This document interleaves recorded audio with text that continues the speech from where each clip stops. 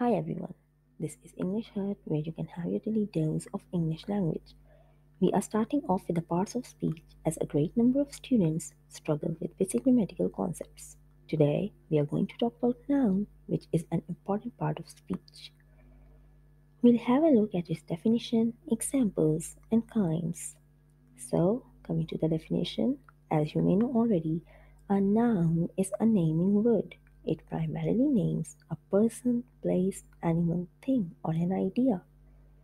Let's have a look at these examples. The nouns have been highlighted and underlined.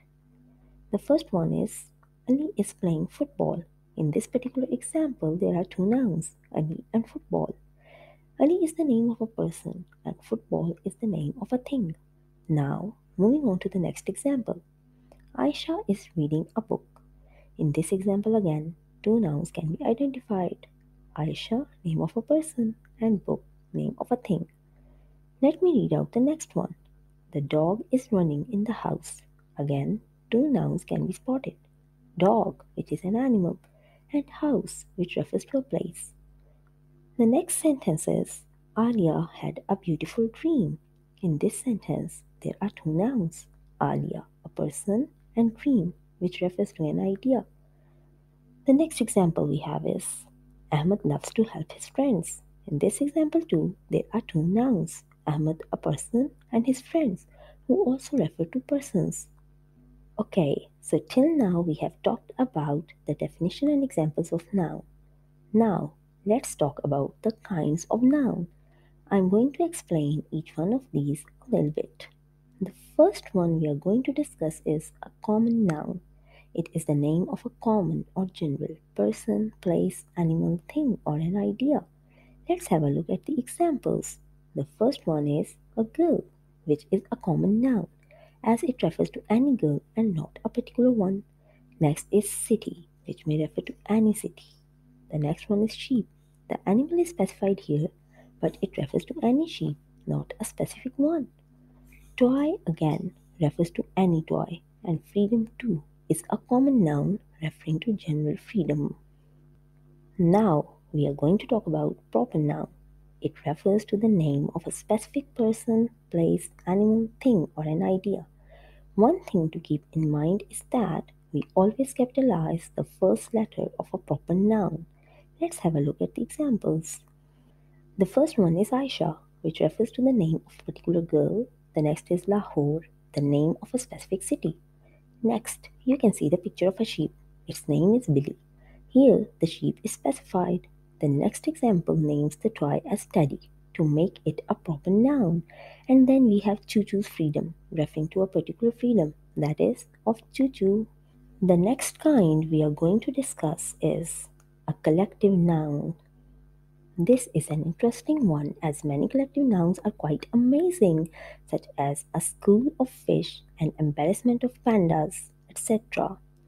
A group or collection of people, animals, or things is referred to as a collective noun. Here, the examples used are a team of players, in which team is a collective noun, a school of fish, where school is a collective noun, and a bunch of keys, in which bunch refers to the collective noun. Next, let's talk about concrete or material noun. A concrete or material noun is the one that exists physically and is real. We can sense it through any of the five senses, namely sight, hearing, smell, taste, or touch. Examples include tea, flower, and chair. You can see that all these things exist physically and can be perceived through five senses. As opposed to concrete noun is the abstract noun, which does not exist physically. It can't be perceived through any of the five senses. It can be some feeling, quality, or an idea. Examples include happiness, anger, friendship, knowledge, and beauty. You can very well notice here that none of these examples exist physically and hence can't be perceived through five senses. Now, coming to the compound noun. It is a combination of two nouns that makes a new noun.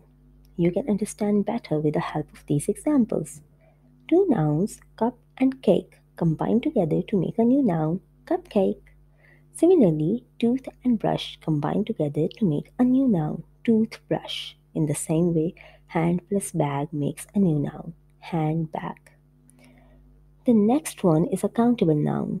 As it is quite evident from the name, it is the noun that can be counted. A simple way to differentiate it from uncountable noun is that the articles are an and the quantifiers are few and many can only be used with countable nouns and not the uncountable ones. Examples include pencils, rabbit, apples. You can see all these examples are countable. The next kind of noun we are going to discuss is uncountable noun.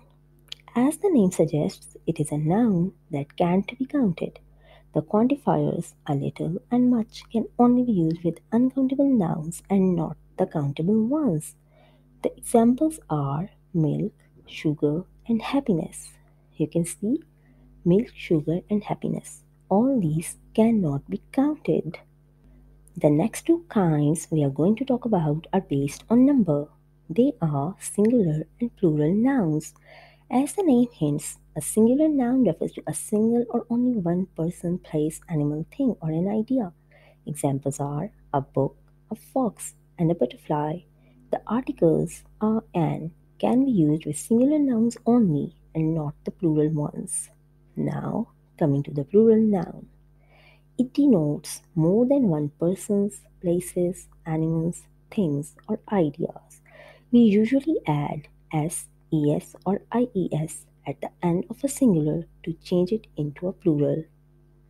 There are some rules for changing singulars to plurals, but we can't discuss them here due to time constraints. We will definitely discuss them in a separate lecture. Look at the given examples. The book is changed to books by adding s at the end. The fox is changed to foxes by adding es, and the butterfly is changed to butterflies by adding ies. The next kind we are going to talk about is the possessive noun. It shows possession or ownership. In simple words, it tells that something belongs to someone. Usually, apostrophe s is used at the end, but other cases may use apostrophe only.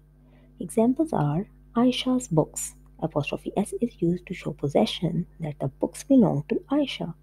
Same is the case with Zishan's dog. This example shows that dog belongs to Zishan.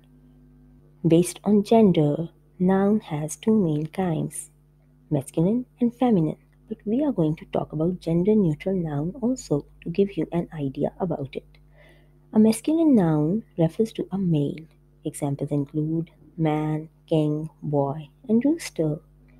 A feminine noun refers to a female. For example, woman, queen, girl, and hen. A gender neutral noun is used to refer to either a male or a female. The examples are person, child, teacher, and doctor. These do not specify any particular gender. And that's a wrap. Hope you liked it. If yes, do like, share, and subscribe. Hit the bell icon to get notified as soon as I upload a new video. Your questions and suggestions are welcome in the comment section. Thank you. Have a nice day.